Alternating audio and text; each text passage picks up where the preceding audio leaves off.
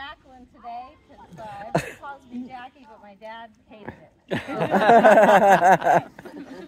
I am his daughter. I have to say, the older I get, the more I realize how much I've learned from him. Every month that goes by, every year that goes by, it's just more and more. And I feel like I get to know him more as the years go on than I did when I was around him.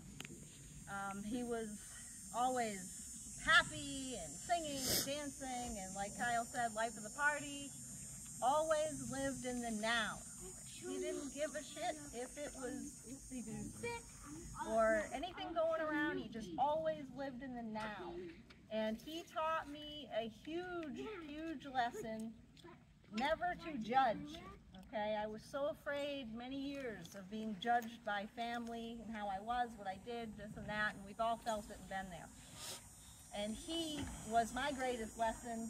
He never ever judged me. He got closer to me. We got closer in knowing the real you.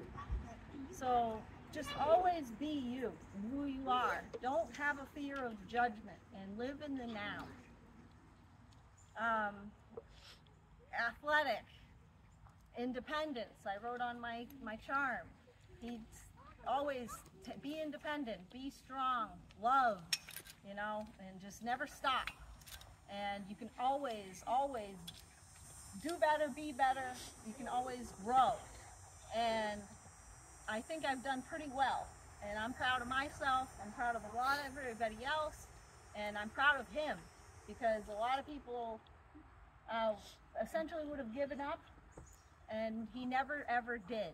So I'm just thankful and grateful to have him as a father in my life as long as he was, and he's always with me.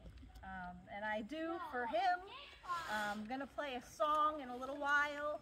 It's from Imagine Dragons, so you will hear it blasting from my speaker. He told me probably 7 times that, hey, I want this played at my funeral, I want this played at my funeral, you know, even though it's not a funeral, but I will play it for him because I actually wrote the song down in my phone after he said it about the 3rd or 4th time. So get ready for that one.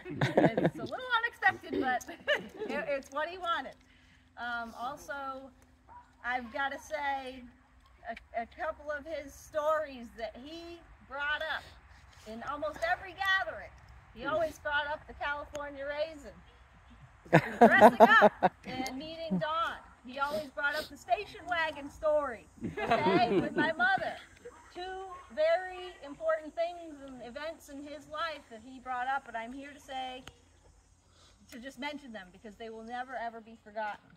So thank you though for being here and all that, and I don't really know what else to say.